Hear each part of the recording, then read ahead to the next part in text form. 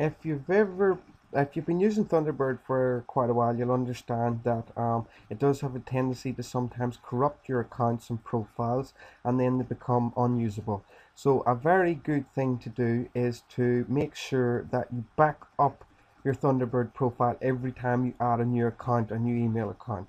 So to back up your Thunderbird profile, you want to go here and put in app percentage sign, app data, and another percentage sign. And this opens up the folder with all your app data inside it. Didn't have a percentage sign. Sorry, peoples. So you want to add 2 percentage signs and find your app data folder.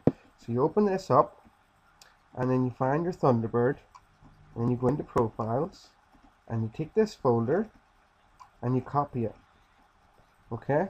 You copy it, and then you take it and you paste it to wherever you want to store it.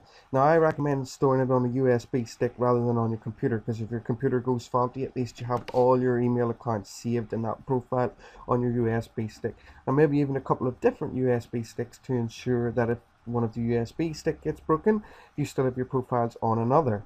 So it's as simple as that to back up your Thunderbird accounts and profiles, and then you'll be able to restore them quickly and easily if it ever becomes corrupt. Enjoy!